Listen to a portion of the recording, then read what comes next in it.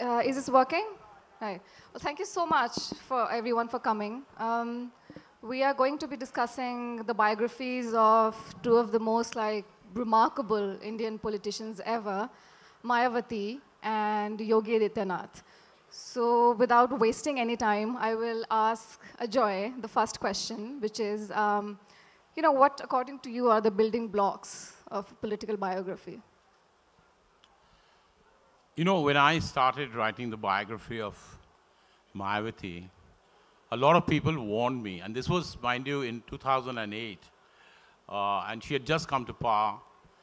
She had got a clear majority for the first time in UP, and that was very unique in UP, because we've had many coalition governments in UP, and for a long time, nobody had got a majority. A lot of people felt that I should not write a biography of Mayawati, because I would not be able to do a proper job, and that either I would be too harsh or to be too pro. And one of the things about a political biography is that you need a certain distance actually between yourself and the subject, because politicians as they are, they don't like biographies, they like publicity brochures. They like what they call hagiographies. And I remember one of her closest advisors who helped me write the book, Shashank Shekhar Singh, who was her principal secretary and who was very, very important in her government, warned me that please, for God's sake, don't tell her you're writing a book on her, because she's going to sit on all of our heads and ask us not to speak to you, and just she'd want to really have you write everything positive. And I really took his advice, so I very, very quietly, because I knew Mayawati from before. Actually, her mentor, Kanshiram, I knew very well, because I was one of the first journalists he befriended in the early 80s. So that was one thing which I was certain that I did not want to get into a situation where the politician concerned started dictating my copy. Because for an independent journalist, it was very important that even though I wrote a very sympathetic biography, and I thought it was a fabulous thing that a Dalit school teacher from a fairly obscure background has risen so far that she could become the chief minister of India's most populous state. But I was very, very clear that I did not want to only talk about her good points, but also her bad points. So I could have an entire chapter on corruption. And also, let me tell you that the trickiest paragraph I have written in my 45-year-old career in journalism is the one in the book where I describe Mayawati's relationship with Kanshiram. And it was a really tough paragraph to write, because I wanted to convey the sense that they did have a romantic relationship. And often this was a very turbulent relationship without at all being salacious, because I very quickly also pointed out that it was her political relationship with Kanshiram which was the important one, and not the personal relationship. But I could do all this because I kept a distance from myself and my subject. The other thing about a biography, a political biography, is that often we get carried away by the personality. And although the personality is important, I think the politics is more important. And I think that Mayawati represented for me several things. Apart from her very interesting personal story, there was this question of her crafting the BSP, which was a very unique type of party, which was totally different from any other political party. And that was a very interesting subject to investigate. Secondly, it was the Dalits and politics. And Dalits as a community were very, very important. And I wanted to bring that down, and political empowerment of Dalits from Ambedkar onwards. And finally, the Uttar Pradesh politics. And I think that that's very important, because when you're writing a book on a political leader, it's not enough to write about just her or just her party, But also, so in Uttar Pradesh, when I'm writing about Mayawati, I'm also writing about Samajwadi Party. I'm writing about the BJP in my latest book, which is titled Bhenji, The Rise and Fall of Mayawati, which traces her rise, but also her decline, because she has been losing consistently for the past many years. And I think as her biographer, it is for me to also trace her fall. Right. I really find that that is a very, very important thing. Thanks, Ajoy. Shantanu, the same question to you. I mean, how would you describe your approach to writing the biography of Yogi Adityanath? Good afternoon to the lovely audience at JLF. So Snigdha, I think first thing, when you write a biography of a live means not living, but who's like current and he's the chief minister. One thing that you face daily, that people will consider you, and if it's a positive biography, as if you are his, so to say, you have to defend him for everything. So on a daily activities, and at times I'm not even aware. At time news channel calls me that yesterday he did this, what about this? So I said, I'm not even aware. So you have to defend that politician, whatever he's doing every day. That's one. Second thing, accessing a politician, something who's a chief minister, is very difficult. So during writing, which I spent around three and a half months, I was able to access him for like 6-7 times. By access, you mean that you had like direct interviews with him? Talking to him, because by the time he was already chief minister, and because he was the chief minister, like he just started, so he was busy in forming teams, appointing IAS officers. So that was the second thing. But as Ajoy said, I think one, so this advantage is that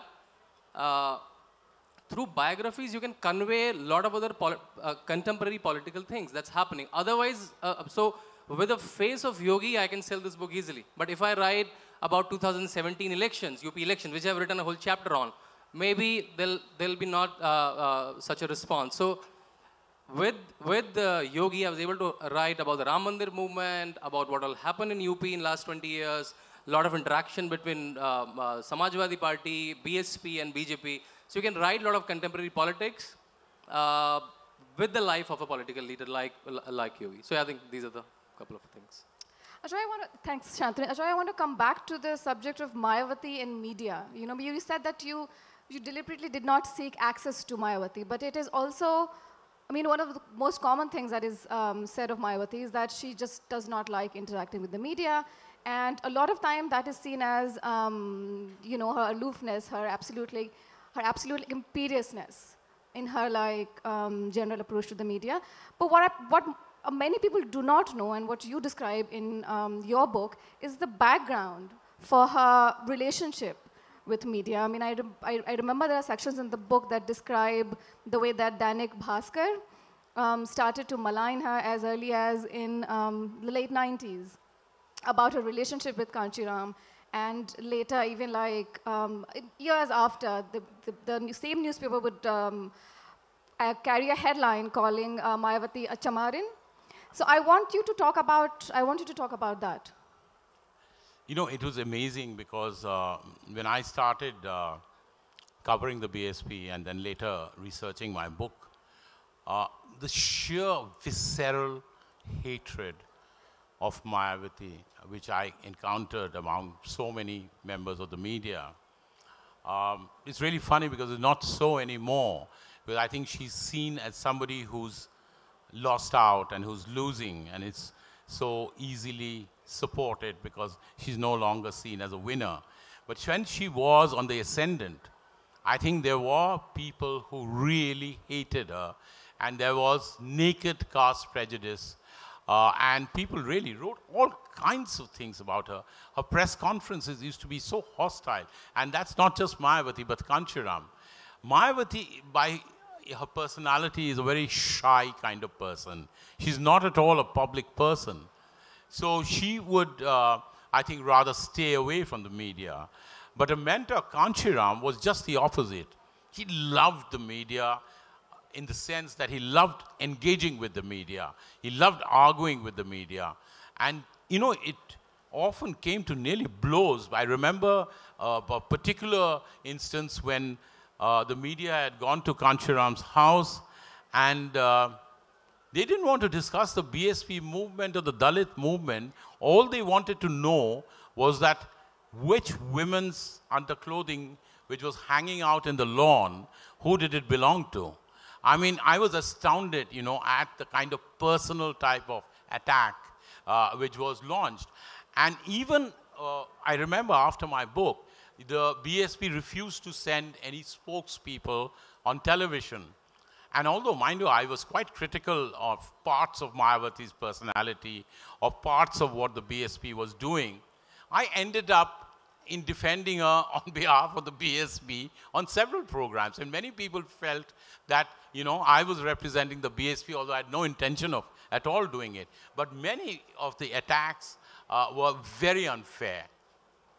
Thank you, Ajoy. A related question, Shantanu. I mean, you take this unique approach in the book on the subject of politicians and media coverage. I mean, you dedicate several pages in the book to defending Yogi Adityanath against what you see as negative, manufactured, malicious attempts to project him in a light that he does not deserve. I mean, why that decision? I remember there's a part in the book where, and you go bit by bit, I mean, attacking every line in every book written about him, particular pieces lifted from everywhere, picked from everywhere, Indian Express, Hindustan Times, you name it. And then there's a whole part on international media's coverage of Yogi Adityanath, in which you take the strongest objection to New York Times headline from when the time, yes, from the time Yogi Adityanath was chosen as chief minister. And the headline called him militant. Then she changed the headline to firebrand. She changed the headline. But describe why it mattered to you. I mean, I can imagine why it mattered to Yogi Adityanath. Why did you why do you dedicate so much attention? So, Snigdha, I was writing this biography even before he became the chief minister. But during elections, I brought my other Hindi book, Uttar Pradesh Vikas Ki Pratiksha, so I was a little busy. So when on 19th of March he took the oath as a CM, it was like blessing in disguise that now I was like, I have to write it now. And when I did my secondary research, I read through some 300, 400 articles available on him, some 200 YouTube videos, and they were like not even 99%, they were 100%. Apart from his own interviews, they're all 100% negative commentary on him. And when I went to the field, so I did like three ways on the field. So I went to Uttarakhand. I spent around 15 days in Uttarakhand. Met his father, mother, all his siblings. He went to six schools and 2 colleges. I went to all the colleges, met teachers, colleagues, students, wherever they're living. Made some 100 phone calls to whichever number I got my hand on. And then I spent around 2 weeks in Gorakhpur. Stayed in the mart, inside the mart, saw how mart is being conducted, the Gorakhpur mart. And I found these 4 things, right? And then I decided that I think that's the image which is there available. It's not exactly, maybe a lot of things I don't have any defense for, and I think people should criticize the way we want. So I found these 4 things which were never talked about in media. And allow me a minute for this. So first, Yogi is 44 years old, right? He's a young chief minister. For some reason, we gave him all the adjectives, but never gave him the adjective of young chief minister. For some reason, at 46, 47, Rahul Gandhi is young, and at 44, Yogi Adityanath is not young. Maybe it's his saffron robe that for some reason is disallowing us to look at it, that he's young. That's one.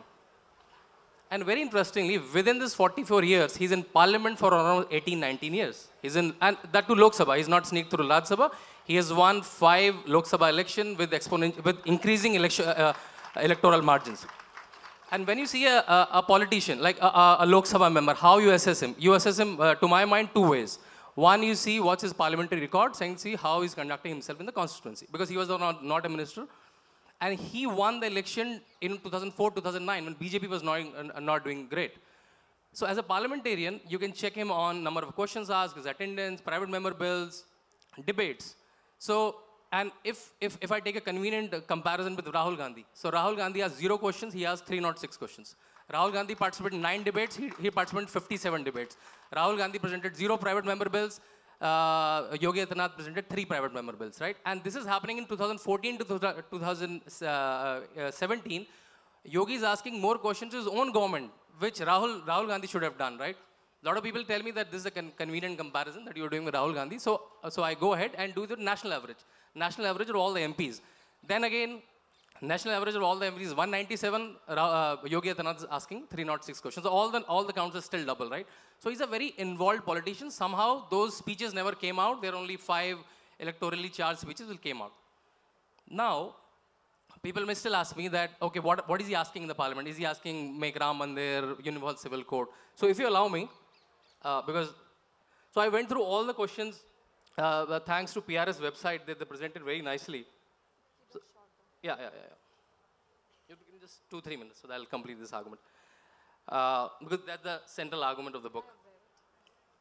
So I'm trying to read out what is he asking, these 306 questions that he's asking in 2014 to 2010. What are the questions? He's asking about HDI, conversation of ancient folk art, merger of insurance company, startup India, solar energy, dual pumps, schools for child labor, aviation policy, fertilizer, pesticides. But many of them I'm trying to read in a breath. Electronic manufacturing, cyber espionage, NPAs, Krishi Vigyan Kendra, condition of IIMs, IITs, Indo-US ties, Indo-Japan ties, MCI, BPL. So he's asking what a typical Shashi Tharoor will ask, right? For some reason, I think for our hate for this color called saffron, we have only typecasted in like the 2-3 videos which are available during elections, right? Now, if you go to his constituency, he's winning. So one thing is he's winning, right? But why is he winning? So he's conducting a Janta Darbar from last 2 decades. He sits with people for almost 3 hours a day, every day. Shantanu, we'll come to that. We'll come to that. Right. I want to move the discussion a little bit back to the craft of the biography. And the question is for you, Ajoy. We all know how important childhood and family and education are to the making of a politician, to any public figure. And you know, to the extent that you go back into her past, you tell us how her father's, partial attitude towards her brothers affected her, and how that kind of like shaped the gender consciousness for her. You speak about how every time the family went to their village in UP, she became more and more aware of how everyone around her saw her as something like a person made entirely of her caste, how she would be traveling in a bus and people will strike a conversation with her family, and then they would ask them which village they were from, and the moment that the name was out, they would ask her which area they was from, and then suddenly they would shrink back, and then she would become extremely uncomfortable and conscious. I want to ask you if there's like any event that you heard about, you wrote about during the research that you think was kind of elemental or like definitive in making her what she is today. Yes, of course. I mean, Mayawati starts very early, being very conscious of her Dalit identity. And I think that there is also a patriarchal narrative playing out here, because her father, like most fathers, felt that her brothers had a better chance of education. And when you don't have money, you're at the bottom of the heap, you have limited resources. And I don't think that he wanted to educate her for, as much as his sons. But I think what is very interesting is her grandfather's role in this. And his grandfather went to the Indian Army. And I think the Indian Army, much like Kanshiram's background, Kanshiram's family also went to the Indian Army. Ambedkar's family went to the Indian Army. Over generations, the Indian Army has been known to break down these caste barriers. And the grandfather really supported Mayawati's ambition of being something more than just a Dalit girl, which is sort of doubly sort of deprived, because firstly you're a Dalit and secondly you're a girl. And I think that was this burning sort of ambition which has propelled Mayawati all along, because I think that she really has, apart from her Dalit consciousness, it's her sort of personal battle to be recognized, her personal battle to be successful, a personal battle to compete and oust others, which is a very important thing in competitive politics, much more than anything else. which really leads to, grander success. So yes, I certainly feel that, it is a big thing from childhood onwards, her family and the way she broke those shackles of being a Dalit girl.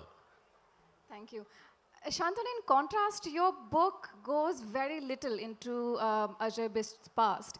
And I finished the book quite mystified about how this kid from what seems to me like a average middle-class religious Hindu family, decides to become at such a young age the Mahant of the Gorakhpur Mutt.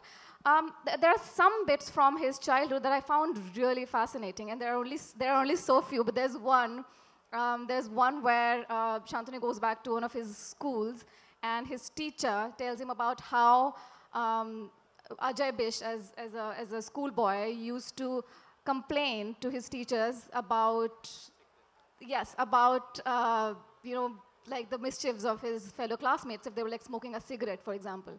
And that moral policing, and that was so telling. And I kept thinking, I mean, is there anything else that you found in that vein that like throws some light on the personality? Yeah, in fact, Snigdha, that's why the book is a lot of people. So my book starts from he taking the oath of the CM, right? Which is like the ulta. I like CM, then parliamentarian, then monk, and then Ajay Singh Best. And I was not doing so. I was doing Ajay Best and like a normal biography from like birth to. But there was so little information. There's something so non-consequential to write, and the chapter was so small. So I didn't want to start with like a 8-page chapter and then go to a 50-page chapter. So as I told you, I went to all the schools, and to your surprise, a lot of people got to know that there's Ajay, this Yogi, when I interviewed them. They're not even aware that, so they said, this Ajay, he's Yogi, is it? So a lot of their colleagues made them realize that, okay, he's that Yogi Aditana, that remember that 10th class boy, 8th class boy, 7th class boy.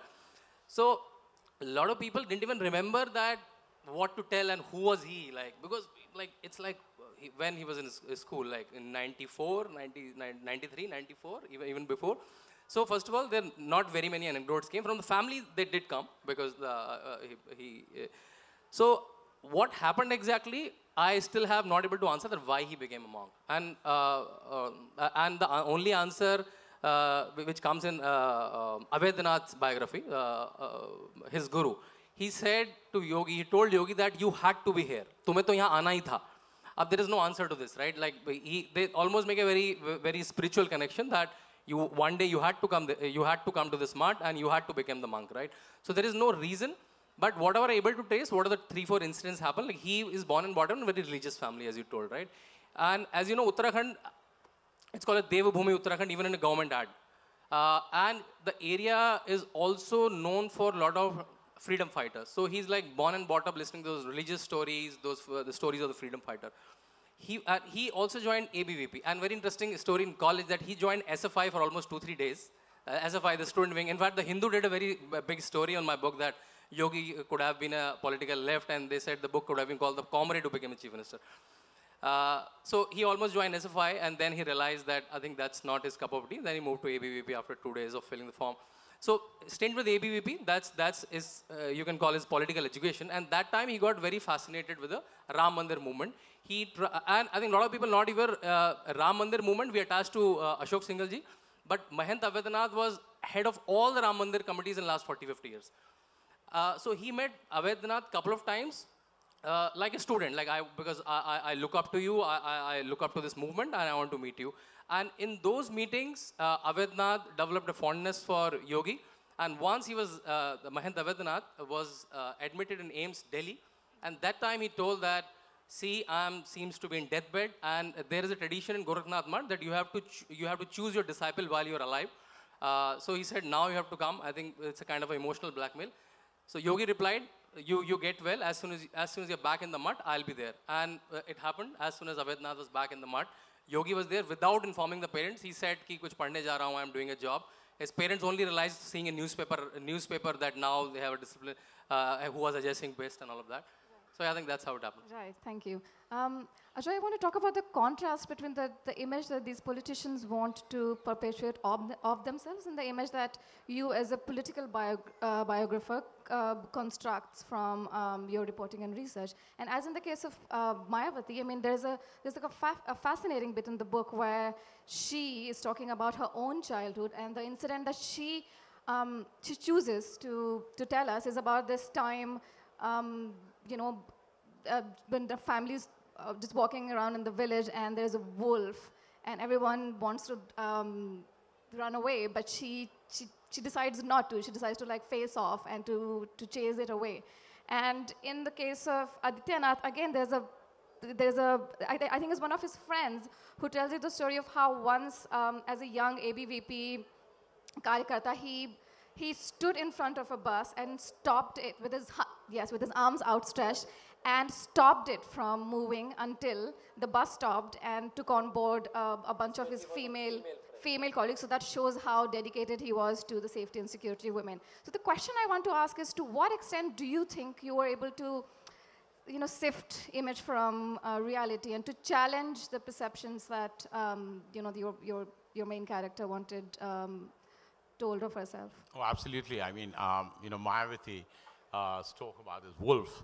There's an eerie similarity of Modi fighting the crocodiles. You know, I know the eerie similarity because, after all, you realize what they're really saying, that they were very special people from the time they were children. And you can understand where they're coming from. But as a biographer, again, as I said, that unless you want to be a publicist or a hagiographer, you need to be very, very careful about these things, about what people say about themselves or the kind of image they want to project about themselves. Because that's not your purpose, obviously. You're looking at what they are, you know, light and shade, good and bad, and you look at them, and obviously they have to be interesting people because otherwise you wouldn't write about them, right? So I think with Mayawati, I faced a very interesting dilemma about Mayawati's early days. And Mayawati had an autobiography which she wrote. And it's quite amazing, actually, to think that this autobiography, which was largely in Hindi, later they did English translations.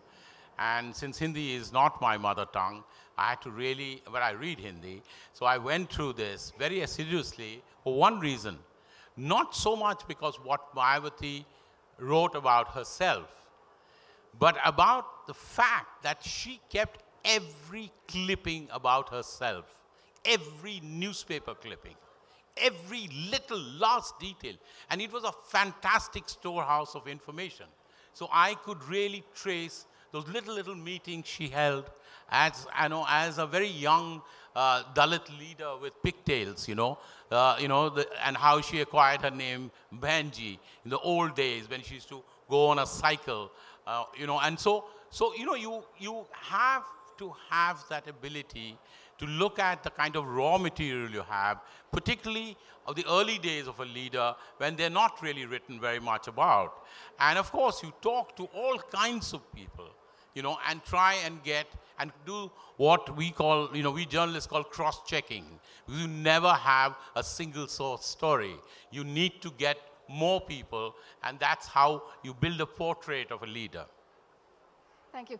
Shantanu, in your book, you deal extensively with criticism of Yogi Adityanath. You list nearly everything that the Chief Minister has ever been criticized for, whether it is his, championing of, I'm not championing of love jihad, but of a movement against love jihad, or banning illegal slaughterhouses, to his making speeches such as if they kill one Hindu, we will kill 100, and you dedicate paragraphs to confronting that. You try to show through numbers and through anecdotes how it just fell to him to do what he did, and that there's a remarkable portion in the book where you say, where in the portion about defending Yogi's move to ban slaughterhouses, you say he was so attached to cows in his childhood that this personal indulgence it just seemed natural. And so I was wondering if, I mean, if you think that you seem a little bit enchanted with the figure of Yogi Adityanath in the book, and I was wondering if, I mean, you think that people will see this as an attempt to whitewash his image. Snigdha, first I'll compliment you that I think you have read the book in quite a detail, and because the book is almost 5-6 months old, so I'm like, as you're narrating, I'm remembering the instance. Thank you. So I think my point was, I think I'll reiterate, when I read all those 300 foreign articles, I said, how can be that no article can be in favor of him? Like, he's a Lok Sabha MP, like 2, 3, 5 lakh people are voting for him. Like, what can be so wrong with him that there is no positive article on him? There are so many positive articles on him, by the way. Now, yes, but not before. I'm a journalist, remember? Maybe my research team didn't give me many. So, and when I saw all those facts, I'll quote you a couple of them, and then you realize that, so I'll just put the facts, like, okay, this happened before this, and this happened after this. Then you make your own judgment. So let's say on beef ban. So let's say discuss one or two. Beef ban, love jihad. There's a beef ban first. So when he came, he said, illegal slaughterhouses will be closed. Media called it a beef ban. It's not. He said illegal slaughterhouses, every slaughterhouse needs some 5 kind of permission. From pollution board, from food board, from NCT. So there's a lot of licenses. So anyone who doesn't have those legitimate licenses cannot run. For some reason, there is a very famous Tunda kebab shop in Lucknow. It's a cult shop, right? That shop was closed for some regular maintenance during those days only. I mean, said, oh, no beef is available, and Tunda kebab is going, no meat is available, and people are going out of business, right? But again, in UP, slaughtering of cows is banned from 1955, when Yogi was not even born. And the law is exactly the same till Akhilesh Yadav left the government in 2017. So I just wanted to provide this information that he just said, okay, I'll close illegal slaughterhouses, like any illegal factory near Taj Mahal, which were closing for many days. That's one. In fact, of all people, if you remember this cricketer Mohammad Kaif, he wrote a very interesting tweet and became very controversial in favor of Yogi. He said, Tunde mile na mile, gunde na mile. We'll be happy to see no gunde in UP. All illegal stuff must be stopped. Good move. Welcome, Yogi. So I just want to provide this rationale. Just love jihad. People said, Yogi coined this term from love jihad. There's nothing of this sort is happening, and it's just out of thin air. I'm sure all of you are aware what love jihad is, right? I just provide the information that love jihad, he might have observed the same phenomena. I don't even know it's happening, not happening, that people can decide. I just gave the account that in magazine as late as 2007, 2008, 2009, in UK, Canada, this phenomenon is mentioned by foreign authors. Congress and CPM Chief Minister V.S. Achyutanand, Homan Chandy mentioned on the floor of the House that love jihad is happening. High Court of Kerala has taken account of love jihad. Currently, there is a case of Dr. Akhila is going on in Supreme Court. Catholic associations in Kerala has mentioned about love jihad. So for some reason, we never read all of them. As soon as Yogi said this love jihad is happening in this area, he said, oh, Yogi, he said love jihad. So that's the bogey I want to kill. That's why I mentioned all of that. I mean, this can go on forever, but I feel like every time you say media, I can say media, and for every like 3 articles that you can cite. But I think it's a dominant article, right? It's a dominant article. What is which dominant? Which is viewed by like an article. This is an online.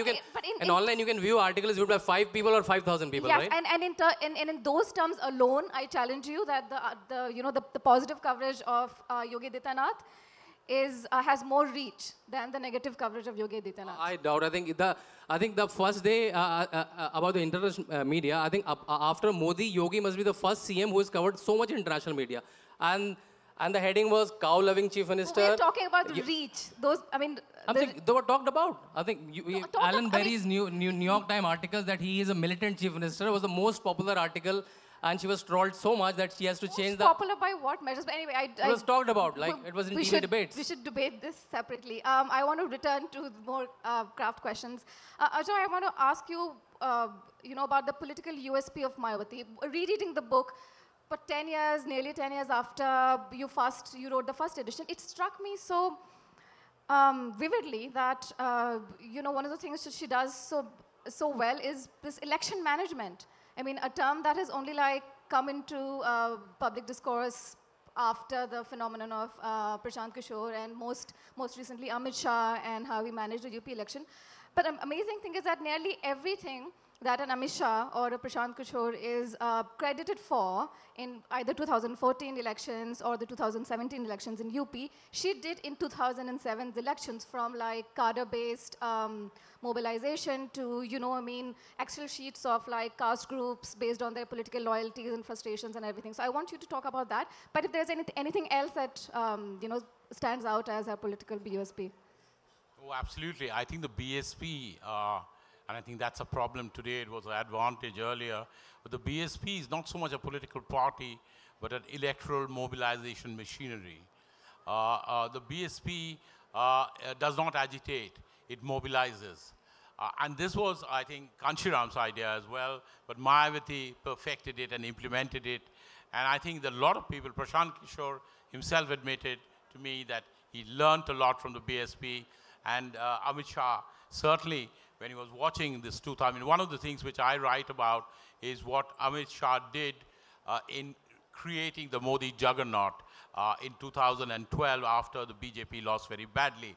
But they all learned from Mayawati that you have to mobilize your core constituencies and have social alliances.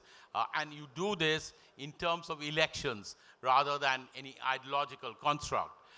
So I think that that's a narrative which is very interesting. Unfortunately, what happens is, and what has happened to Mayawati today, and what may happen to Yogi Adityanath and the BJP later, because always have these cycles of going up and going down, and that is that is the law of politics. That something which goes up also goes down. But with Mayawati today, she's left with just the electoral mobilization machinery. She's no longer really can depend on a party, and that is why you have new organizations which appeal to Dalits much more, like the Bhim Army and Chandrasekhar Azad, and we have to look at the ebb and flow of electoral politics when we are judging political personalities. Thank you. Shantanu, you make the point in the book that we should not see Yogi Adityanath as a Hindu hardliner. That is not his political appeal. That's one of his aspects, not the only aspect. But the political aspect that you think that we should give more attention to is his, aspirational appeal for the youth voters. And I want you to explain why. So in the initial response, when you cut me short, I just come to that point. So I was talking about 4 things, and I was able only communicate 2 things. So first of all, he's young. He's 44 years old, right? He's extremely popular in social media, even before becoming the chief minister. He's a parliamentarian from the last 19 years, and I already told about the parliamentary record, right? Now, in his constituency, he's running Janta Darbar. So when Arvind Kejriwal or Akhilesh Yadav runs a Janta Darbar as a chief minister, it's a talk of the town, right? He's running this Janta Darbar without being a chief minister for the last 2 decades. He almost 100, 200, 300 people access him daily, and he solved their problem. And he did this in Mayawati regime and Mulayam Singh regime when he was not the chief minister. Now this Janta Darbar is running his chief minister's office in Gorakhpur, both. And what's happening in Janta Darbar? People are not asking for tender and petrol pump. People are asking for their pension, their scholarship, all of that, right? In fact, when I was there in one of the Janta Darbars, when he was not the chief minister, one guy came with a letter, and he was a visibly Muslim guy with the skull cap and the beard. And he was very happy with this holding a letter in this hand. I'll say this in Hindi. He said, "ये बाबा की जादुई चिट्ठी है, चाहे बहन जी की सरकार हो या नेताजी की सरकार हो, DM काम करेगा ही करेगा." So it means that he's called Baba, Yogi Baba in Gorakhpur. So he said, it's a magical letter from Yogi Adityanath. Be it Behenji means Mayawati's government or Netaji means Mulayam Singh Yadav's government, DM has to react on this letter. That's the clout and that's the connect of Yogi Adityanath has in the area. And last point, before you cut me short, we have just one and a half point. minutes left. Just last point, right? And people think that he's like one pujari who has become a chief minister, right? So the book is called The Monk Who Became the the monk, Chief Minister. So that sounds like the monk who has become the chief minister, right? So I'm telling the become part. What I was telling, yeah, people think he's some pujari, right? So the Mutt runs some 44 institution, which has almost a student intake of 50,000 students. That's the intake of Delhi University. And these are not some Vedic institute. There are Vedic institutions also. There are nursing institute, technical institute, polytechnic institutes. So he conducts them like a CEO. I was privy to a lot of his meetings while he became the CM. In one of the meetings, one minister asked that we should open more airports in UP. Because UP is such a big state, there are hardly 3-4 functioning airports. For the next 10 minutes, Yogi Adityanath gave a download on airports, like which model of Boeing can go on which tarmac and what kind of air traffic control. All the IS officers were jaw dropped. They thought like this Pujari only know about puja, but he knows his stuff very well. He's in various parliamentary committees from last 19 years. He has traveled as government representative across the world. Only thing, again, I say the same, our hate for the saffron robe, I think, made us realize that I think he's nobody. Okay, I wonder who we is, but we will discuss that That's later. the image in media. Audience, questions. Okay, you. Over this past year, journalism... Who's your question to? To the panel in journal. So over this past year, journalism has gone from facts and evidence to more towards slander and defamation when it comes to political figures. Most evident example being The Nation Wants to Know. So what is your take on that? My one short answer is that I don't think that is true. I think that a lot of journalism today deals with facts and figures. It is partly, the fault of the reading public, who's more attracted to the slander and the opinions rather than the facts and the figures and the reporting. If I may jump in, it's not just slander and defamation, it's also overt sycophancy. I mean, honestly, in my 45-year-old career, I haven't seen journalists being so sycophantic towards leaders. And I mean, I'm really surprised at people being built up, like this without cross-checking the facts. In fact, they say that news lies somewhere between NDTV and ZTV. My question is to the panel in general. Whenever you're writing a biography about a political person or any influential person, how hard is it to keep your own beliefs, your own opinions and prejudices at bay and not let them influence your writing and keep it as neutral, as unbiased as possible? Shantanu. In my case, Yogi Adityanath did not influence it. In fact, I was surprised he launched the cover of my book without even reading the book. I think none of his team was aware what I'm writing. That's one. But again, you're right. There is a Stockholm syndrome that when you write about it and you meet so many people, and I met a lot of Congress people also, but no one told me something very negative about him. He said, yeah, those available speeches which are available anyways. But yeah, I do agree that this may happen. Okay, I'm really sorry, but we ran out of time, and yes, so well, I guess this is it. Thank you so much, Ajoy and Shantanu, and thank you all of you for coming. Thank you all for coming. A big thank you to Shantanu Gupta and Ajoy Bose, also to Snigdha Poonam for moderating this session. The authors have confirmed they're happy to sign books. So given that we had to cut the questions short, I would suggest that if you would like to pose your questions, please go to the Full Circle bookstore, pick up a copy of the books and take them to